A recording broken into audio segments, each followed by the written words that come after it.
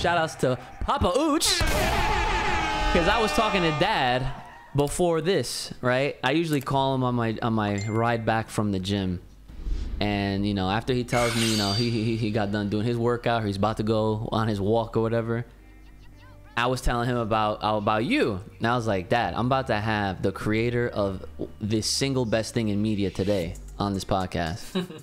And he's like, yo, that's awesome, that's fire. And he said, and this is common sense, right? He goes, wait a minute. He's like, how many views does that have? I'm like, 7.1 million and counting. He goes, holy shit. He said, man, he said, and I quote, if they were smart, guess who fucking they is? He said, if they were smart, they would have been hit you up and just brought you on and been like, oh yeah, just, you know, keep it going, you know, and we'll back it up, fund it. Listen, if I was Toei, I would have looked at your fourth goal as a joke. No offense. I would have been like, fifth, that's it? That's all you, bro. If I'm Toei and I am spewing money out of all ends, I literally would have been like, here's 50, keep the change. Done. Right? So yeah, so that was, you know, compliments from Dad, right, to you, because we were saying this all, we're praising Legend the entire freaking episode, if you guys didn't really notice. Okay. But this does lead me to one of my actual questions that I have written down here, is that has anyone from Toei or anyone of any official capacity reached out to let you know that they've seen it, or, you know, have any comments about it? No, and I hope they don't. Yeah, the longer this can be unnoticed by anyone, like at that level, I think better, because you never know. Even though people like it, you never know, it can be considered defamatory on a professional level. People might like it so much, and that could be considered defamation, because it's potentially redirecting people in a direction that the company wishes that it shouldn't be that way. So I think it's wise that, like, yeah, like not wise, but that's not the right word. But I think it's a good thing that I haven't been contacted. I hope I don't ever get contacted, really. The only contact I would really ever want is if somehow I could get into a conversation just to say thank you to Akira Toriyama. Ooh. But that's as far as I would want to. That's why. Now, here's a thought, right? And I know this is definitely, in a sense, this is a shot in the dark as well, right? Because, you know, for the reasons that you mentioned, I mean, that is a very real thing to be worried about, you know, because whether it's, you know, how you handle it, which, by the way, guys, zero money was made off of this, in case no one knew, right?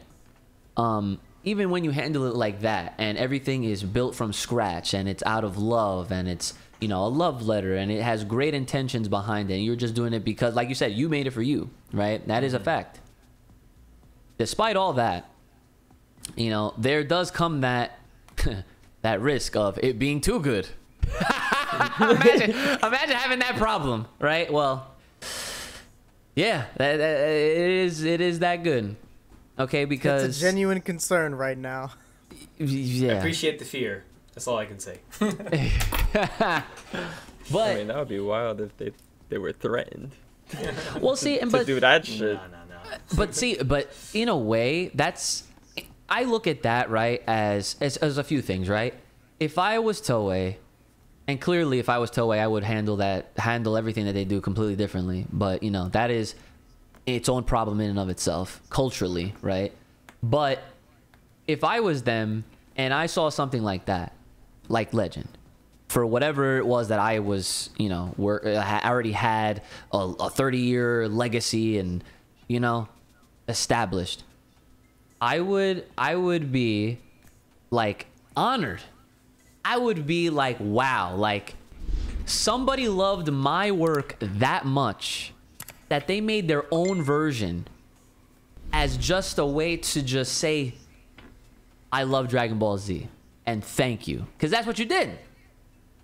I mean, the company might not care, but if Akira Toriyama, the creator, cared, that would be pretty cool. Yeah, right? So, like, So where I'm getting at, right, is that it's not alien to the idea of having multiple continuities in Dragon Ball, okay? Because that's an ongoing debate in the modern bullshit that's happening, but that's neither here nor there. But what I am getting at is that there's already things within the universe, the overall universe of Dragon Ball, like the umbrella of Dragon Ball, that exists in their own places. So like we have the mainline stuff, right?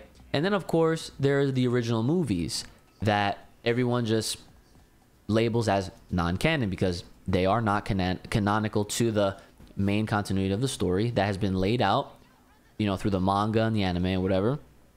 And then there's things like Super Dragon Ball Heroes, where Super Dragon Ball Heroes is a game. It's a video game that makes enough money that they can literally pump out its own manga and its own anime to promote that video game, right? Is that the one that looks like a big DeviantArts version of anime, like Dragon Ball Z? It might as well like it be. Like so many like different.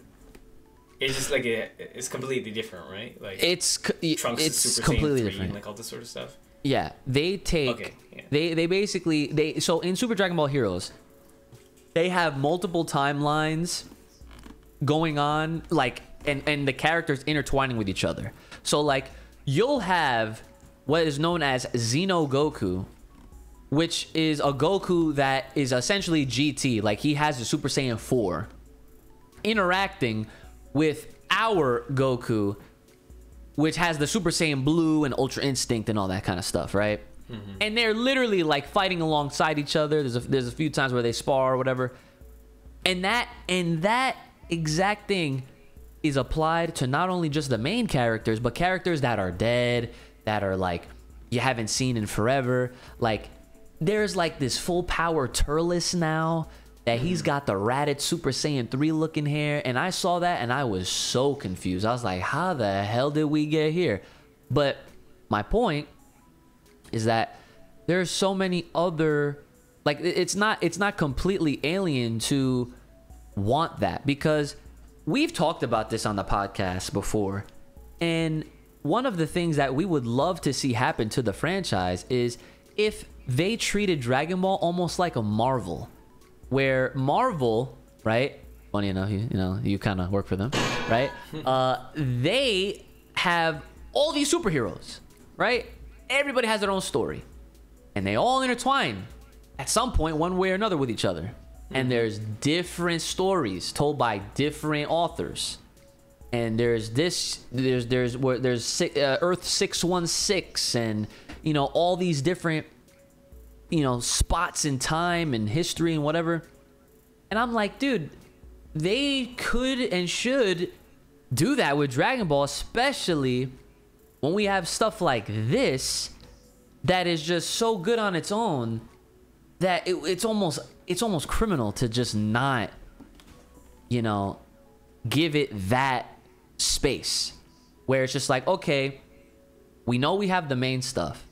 We know we have Super Dragon Ball Heroes. Hell, we know that we even have any game that they come out with, because games like Kakarot, they end up changing or doing something different with the story, which always causes an uproar and confusion within the fandom, because again, not everybody is like in sync with knowing like, hey, it's a game, they're gonna change things, it doesn't really matter, right? But that's another continuity in and of itself.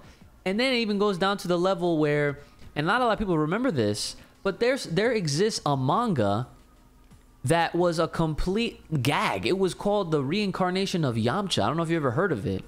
No, never heard of that one. But this is a rare occurrence that takes place in our history with this franchise and IP, that they published officially through Viz and all that, a manga that had realistically nothing to do with anything, but it obviously came directly from the source material. It was basically about a fan that is a fan of Dragon Ball, loves Dragon Ball Z, and somehow wakes up as Yamcha in the main story of all the events that already have taken place.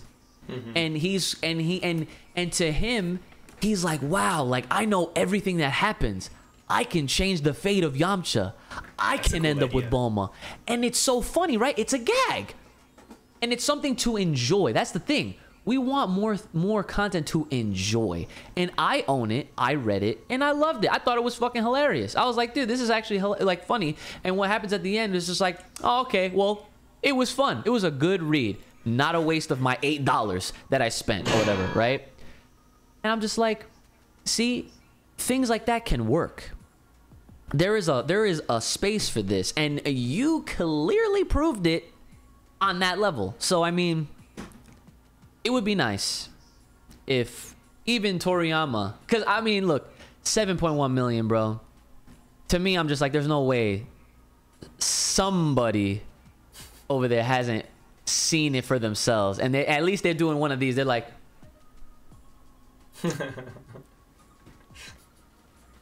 so yeah, I just wanted to freaking put that out there, man. That like, I think it would be really cool, and I don't think, I honestly, and that's another thing. I don't think that it would really threaten anything, because Dragon Ball has its legacy. It's established. It's not going anywhere. As long as they choose to keep writing for it, it's always going to have a place in people's hearts, on people's TV screens, no matter what. This podcast is built off of that.